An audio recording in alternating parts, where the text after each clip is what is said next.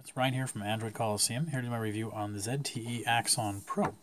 Now, I've done the review on the ZTE Axon, which is the sort of base model or their middle of the line kind of device, and I've actually really liked it. I mean, I don't want to rehash a lot of the review about it, but it's a nice design. It's a nice, holds well in the hand. It's a nice funky kind of look and feel to it.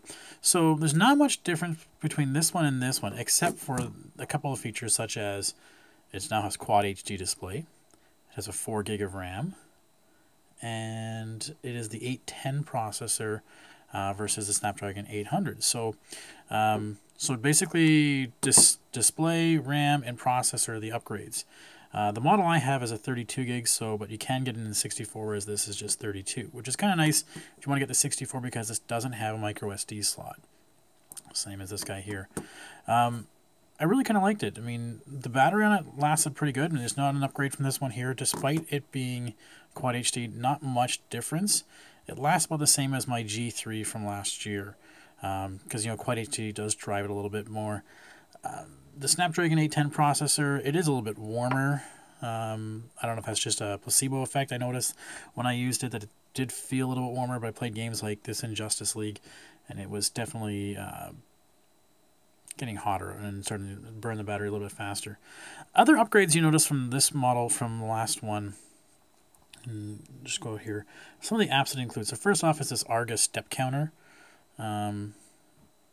Regardless if I use it or not, I always have a consistent step counter staying in my thing. So I got to figure out how to get rid of that, which I haven't really done yet. The other thing is we have an app in here called ZTE Rewards. Now, it wasn't on there immediately, but I did get a software update later that did that. The idea of ZTE Rewards is that you can refer your friends to it, and you get points. And if they buy a device, then you get points.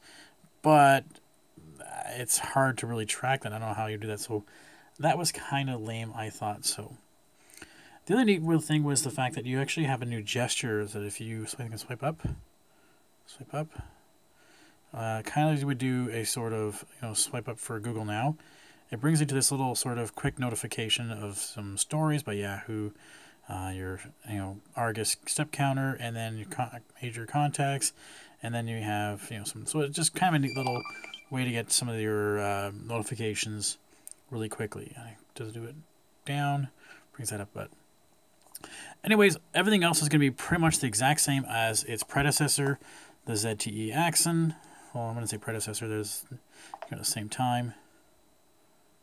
So other than that, I'll do a full review on the website. But you're going to notice that for the $650 price tag at Newegg, it's pretty pricey, but there's not many devices out there that come with 4 gigs of RAM. So you might want to check it out just for that reason. Anyways, I'll have a review on the site. You can have any questions you have there. Just shoot me a line. Thanks. Bye.